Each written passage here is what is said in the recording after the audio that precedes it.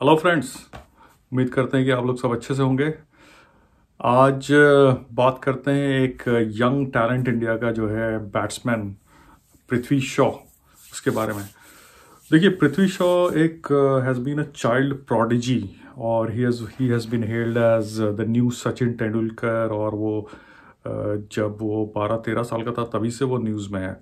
और उसका एक रिकॉर्ड है, हाईएस्ट स्कोर 546 रन उसने एक स्कूल क्रिकेट में बनाया था, जो कि हाईएस्ट स्कोर है since 1901 in international cricket.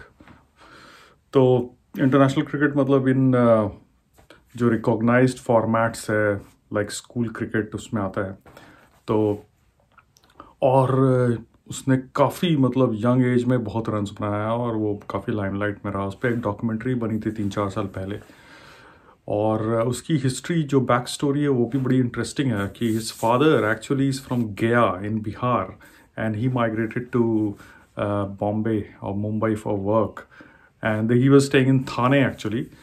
And Prithvi lost his mother when he was only 4। और जब 3 साल का था तभी से वो बहुत ही अच्छा उसने क्रिकेट में अपना टैलेंट दिखाना शुरू किया। तो उसका फादर उसको लेके गया मतलब coaching centres and all, but उसको बोला गया कि ये बहुत छोटा बच्चा है, इसको आप क्यों ले आए हैं। बट धीरे धीरे सबने उसका टैलेंट देखा है। एंड अंडर 16 क्रिकेट में he was playing under 16 when he was only 13 and he used to be the captain of the team. और उसकी हाइट भी बहुत कम है, तो वो उससे सारे बच्चे जो हैं बहुत ही लंबे, मतलब उससे काफ़ी बड़े लगते थे। But he was the captain because he used to hit the ball quite hard and he was a very good competitor. So, and eventually he made his way into the Indian team at age 19 or 18. He scored a century on debut against West Indies, and that too at a very quick pace.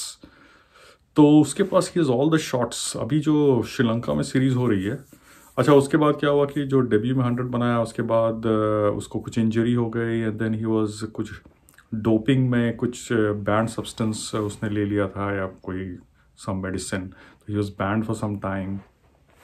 तो वो बेचारा बीच में फिर गायब हो गया। फिर वो सिलेक्ट हुआ, ऑस्ट्रेलिया टूर में गया, तो वहाँ पर भी उसका बहुत ही डिसमिसल बहुत अजीब तरह से हुआ। तो then he was drop because you know ही उसका technique kind of was exposed against quick bowling in Australia and उसका काफ़ी क्रिटिसिज्म हुआ। So he was quite hurt by that criticism actually. And IPL में काफ़ी अच्छा खेला उसके बाद वो। तो after making a big bang entry with a century on debut, he's kind of उतना खेल नहीं पाया for various reasons। अभी श्रीलंका में जो इंडियन टीम वनडे और T20 खेल रही है उसमें वो Prithvi Shaw is there as a opener और उसने 2-3 बहुत ही क्लासी इनिंग्स खेली है। मतलब एक 49 and then he made 48 46 or something, and the way he's batting वो ना क्लासिक शॉट्स खेल रहा है वो। मतलब इन score of 49 he hit 9 fours which one day cricket में बहुत ही रेयर ऐसा होता है।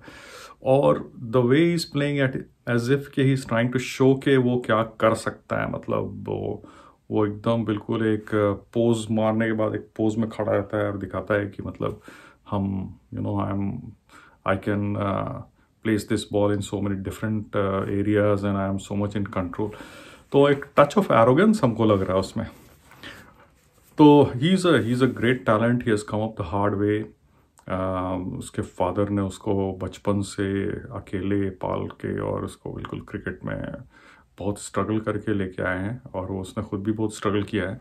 बट अभी जो हम उसका देख रहे हैं थोड़ा मतलब जब ऑस्ट्रेलिया में उसका काफ़ी क्रिटिसिज्म हुआ तो वो भी डिड नॉट रिएक्ट वेरी, मतलब स्पेशली इन सोशल मीडिया उसका 1-2 कुछ कमेंट आया था। और अभी भी जैसा वो खेल रहा है श्रीलंका में वो ऐसा लग रहा है कि वो he is more trying to show what he can do in terms of stroke play and he's trying to play too many shots और उसमें वो आउट हो रहा है। तो थोड़ा एटीट्यूड का हमको प्रॉब्लम लग रहा है। मतलब एक होता है कि चैनलाइज करना in the right way, but ये थोड़ा सा मतलब touch of arrogance and see when he can easily make hundreds, he's so talented and such a gifted player. लेकिन थोड़ा हमको लग रहा है कि वो ये to prove people wrong, he's just playing too many shots and trying to show off a bit. So that doesn't augur very well. He has to really look into this quickly, and he should not go the way of so many others have gone who were hailed as the new Sachin, like Amol Majumdar and Vinod Kambli is supremely talented, but again he's lost his way. So no one wants Prithvi Shaw to go down that route, and I'm sure given the kind of Dravid being the coach and all that, they will not allow him to go down that route. And he's a supremely gifted batsman. The way उसका check drives जो खेलता है ना, I don't think anyone in the world can play like that right now. Maybe to some extent Rohit Sharma and Virat, लेकिन he is one of the most gifted youngsters. Prithvi Shaw, इसको थोड़ा सा सही handling चाहिए अभी इस time पे, and I hope the team management and they will make sure that happens. अभी उसको इंग्लैंड भी बुला रहे हैं, तो again I think he will get chances at test level or one day and all that. So hopefully he gets this sorted and goes on to play some big innings, because the big inning की उसको habit है. वो तो 546 run जो बना सकता है, that means कि वो big inning man है. बट अभी जिस तरह से वो खेल रहा है, he's just trying to show off and play too many shots, तो वो थोड़ा उसको देखना पड़ेगा, ठीक करना पड़ेगा. चलिए, अगर आपको मेरा ब्लॉग्स पसंद आ रहा है तो प्लीज़ उसको शेयर करिए, सब्सक्राइब करिए और लाइक करिए. चलिए फिर मिलते हैं. Okay then, bye.